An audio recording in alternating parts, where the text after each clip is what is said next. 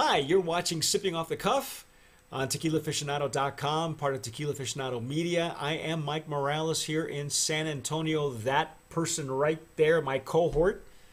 Rick Levy in San Diego. Rick, I don't know about you, but I'm lost. Rick and I were off camera talking about how we're fish out of water tonight. We have been sampling and trying to dissect Sierra del Norte whiskey. We should give you some background on this. Whiskey from Oaxaca. Whiskey from Oaxaca. We should break this down for you and tell you this is coming from the folks who make Scorpion Mezcal.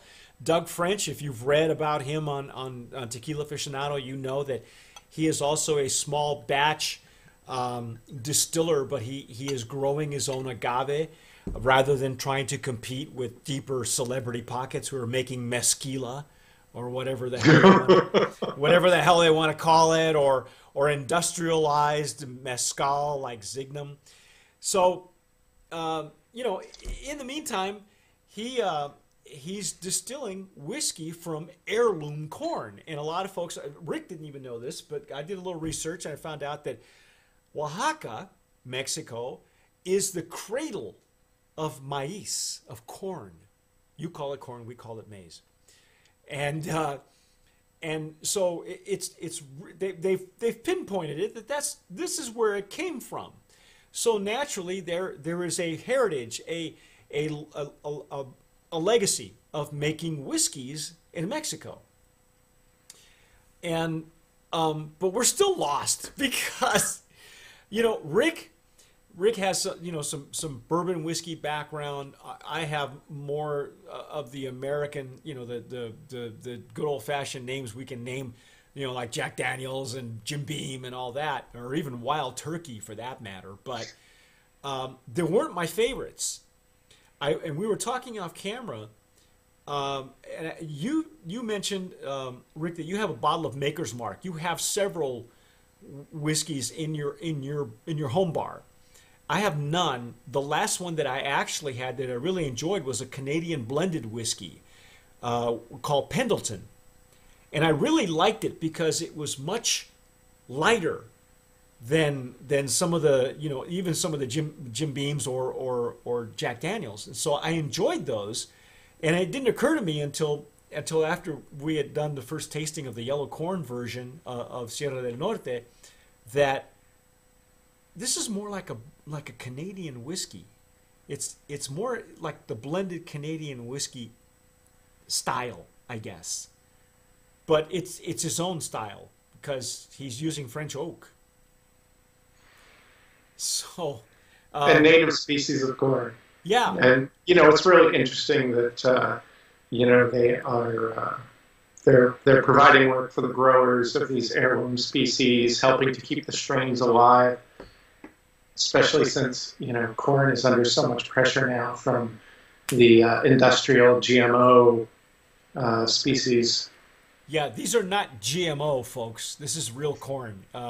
If you follow us on any of the social media, for instance, Facebook, Doug French has been posting pictures of the corn, and they photograph so beautifully, the dark kernels, the yellow kernels, the white kernel, and very colorful. Very colorful. And I often wondered myself what that tastes like because, all we know is popcorn, maybe sweet corn, a little white corn that tends to be, sweeter. But what really struck us when we tasted the yellow corn was that we could actually taste the corn. And that's highly unusual for any whiskey, even though you know in your mind that they make it out of corn, but you never really taste it. You always it's like some of them taste like you're chewing a 2x4, So tonight we're going to try we opened the white corn. Now comparatively, it's a little bit darker than the yellow version. And you can tell by the wax. These are sealed in wax. So it's comparatively darker, even though even though these are aged approximately 9 months in French oak barrels. Yeah, we'll see. I think you can pick that up. The darker one is the white corn, Right, which is the one and we're the going to. lighter one is the yellow corn. Exactly. And it's kind of nice because tonight we get to use the Glencairns for what they're really made for. We're tasting whiskeys. There's a beautiful color though on this one, Rick. This is It a little certainly bit is. more of a deeper amber color. Yeah, you're getting some red, nice red hues there. Yeah. This is Glencairn Copita, and Rick is using a Stossel nosing glass, which Ooh, which the folks at Chisholm Trail were really nice enough to send to us. Hey, tequila has outgrown the usual Riedel glass, and since we have a supply of whiskey nosing glasses, we decided to go ahead and go there and see what we get. And I think that's a malt glass. that's a malt glass. Malt glass. Oh wow. Now, this Copita glass tends to concentrate the nose a lot sharper. Yeah, and these are 45% alcohol, so they're 90 proof. So you do get alcohol on the nose. Yes. Certainly, opening up. Yeah. For the sake of transparency, they are 85% heritage corn, 15% malted barley. So that's what's being distilled into these whiskeys. All right, now in their notes, they say the nose is slightly sweet and fruity, with vanilla, almond, and subtle black squid ink. Have you ever had black squid ink? No, I have not. I So have. that, I can that note tell kind you. of comes out of left I field can for tell me. you that I. Yeah, right. I can tell you that I have. Funny story. My mom used to make what we called black rice, and this was rice that she would cook with squid in it, pulpo, and the smell was horrendous. It was awful. It was just really off-putting, and the rice, in those days it was just white rice, right? And would be black. It would come out just black, and apparently it was a delicacy. We didn't think so. My sister and myself just never acquired a taste for black rice. So I have had it. I have smelled it, and I am not a fan. I have had black pasta that was colored with squid ink. Oh, no kidding. Okay. Did it have any residue smell on it? Yeah, I don't have any particular recollection. Okay. Very sweet on the nose. I'm really loving this nose right now. Yeah, I'm still getting a lot of alcohol.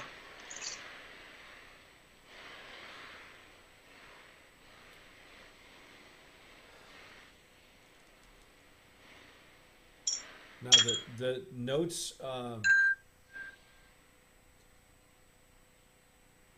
I would say that it's more. I would say that it is more barrel. Again, French oak versus Virgin American white oak. I think this French oak, and if I'm wrong, they'll tell me, but I believe that this is a used French oak barrel. I would imagine that they are. He's aging them about 9 months. I'm getting some really pleasing barrel notes off of this. I'm not pulling out the corn as much Yeah, me neither. as I was in the yellow corn. I do get that real subtle squid ink. It's a little inky, just slightly.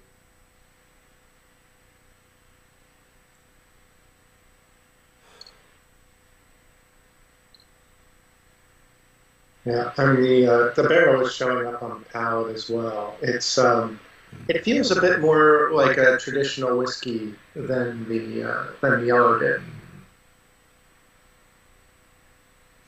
It says that there are tones on the palate of green apple. It's got a really much longer finish than the yellow corn. I get more spiciness. There's a little bit more heat. Cinnamon. You can't really say white pepper because it's not, it's not in the corn, and so it would have to be a spiciness. Now we were talking about. I thought that the yellow corn was a little bit lighter. It's not so much in your face, and it may be a great gateway to introducing people into whiskeys. This is more of what I'm kind of used to, though. Yeah. This one has a much harder punch to it, and on the palate, it's not bad at all. I really like that fruit overtone, whether it's pear or apple. It's something, it's something. It's and I'm getting a touch of butteriness as well from the barrel. Yeah, yeah. I like the spiciness that we get. It's a hot cinnamon spice for me. Yeah, I would agree. So I like this. Now we were talking Pleasing, about. though. It's a nice finish. Yes. Yeah, it's very, it's tantalizing. Yeah, I like this one. Now see, the first one was kind of like a blended Canadian whiskey to me. It's a lot lighter. It's easier on the palate. I'm surprised, when I remember the first time I bought a bottle of Pendleton, which comes out of Oregon. It's Canadian blended whiskey out of Oregon, believe it or not. And it's really good. But man, you could go through a whole bottle without even blinking. It's like your favorite tequila. You just keep going back to it and back to it and back to it. And before you know it, it's 3/4 gone. So, but I like this one. This one. Yeah. It has a strong presence. Yeah, this one's got the other. The yellow is very, in tequila terms, I would say it's more fruit forward. I would say, Alex would say stuff like, it's got good structure. I think it. Again, you walk a thin line when you age anything in a French oak barrel. Like the aftertaste now, I'm getting a little bit of the char, maybe. I'm getting a little bit of like a dark chocolate or a cocoa. Yeah, or touch of getting that. Coffee and chocolate. Yeah. Kind of. Yeah, and it's on the back of your palate. It's just kind of just the residue.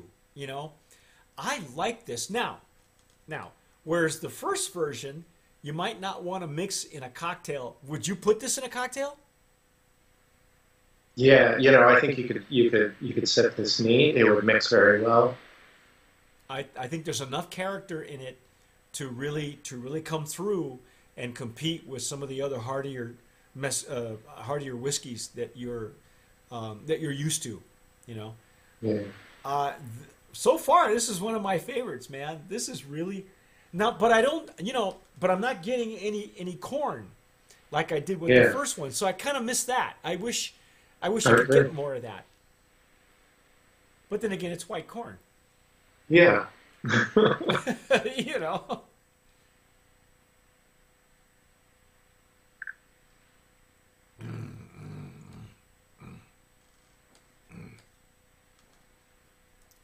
Wow. I like it. It's full bodied. It's got it's a full body.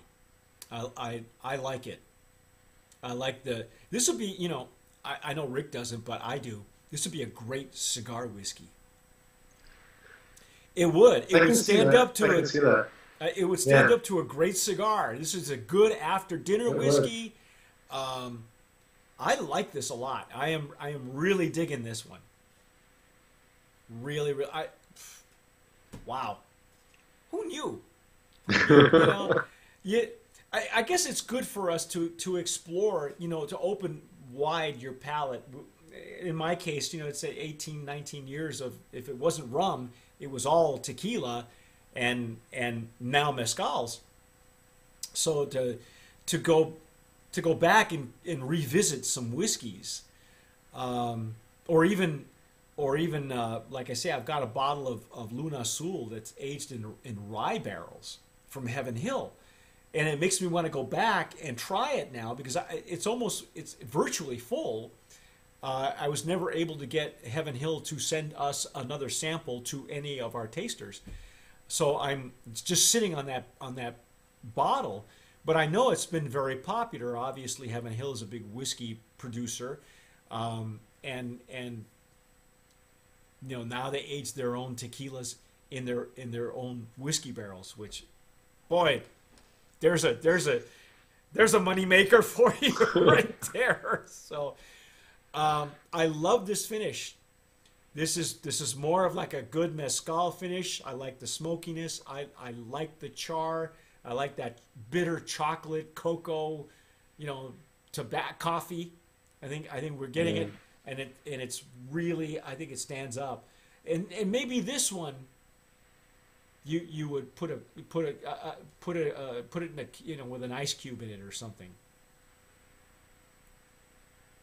Yes, Wow. okay. Very impressed. How does it Yeah. taste out of the malt glass? Is there any difference? Are you still getting the alcohol?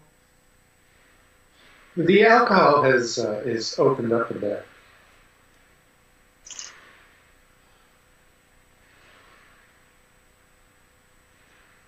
but frankly, I think the high proof is starting to hit me. Oh, well, this is whiskey. It's a whole other animal, and it's corn liquor. So, yeah, we got to be careful with that. You might have to spit some of it out, sadly. Yeah. Uh, I like it. I want to nominate it for Brand of Promise in the yeah, Heritage absolutely. Legacy category. I think is a really worthy to look for. I think that if you're a whiskey kind of person, this one here. This would be something really interesting to check out. I think so. Whereas maybe the yellow corn would be like an interesting curiosity to explore or expand. Exactly. Or like I said, if you're into blended Canadian whiskeys, they tend to be a bit lighter on the palate. You're from the Great White North.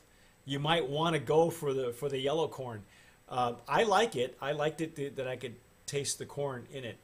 This one not so much, but I also like the heartiness and the full body of this one. So I think it's a worthy Brand of Promise and really really worth looking for.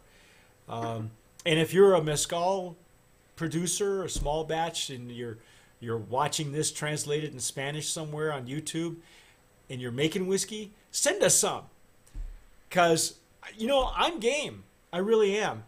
I would rather keep these guys busy and keep the heritage alive than have them sitting around waiting for something to grow. It's 6 to 8 years, and then not ever have something else to talk about. Well, here we're all about supporting the artisanal producers. So. Yes, that's what we do here. That's our take on Sierra del Norte. This is the white corn whiskey from the makers of Scorpion Mezcal. Very, very. Doug French has really done a great job with this, and I like this one. If you're a cigar guy, this would be the one to do. Remember, you have to make that last all year. Yeah, I know, that's true. I can't go through it, and I probably won't. It'll go back up on my shelf. But that's again our take on this. Subscribe to our YouTube channel down below, or touch and point some of the other suggested. I don't know where they're going to appear. Somewhere around my head, probably. And stay with us because we're going to taste the final version, the final varietal, the black corn. I can't wait for that. I'm Mike Morales here in San Antonio, and that's Rick in San Diego. As we like to say here at Tequila Aficionado, tomar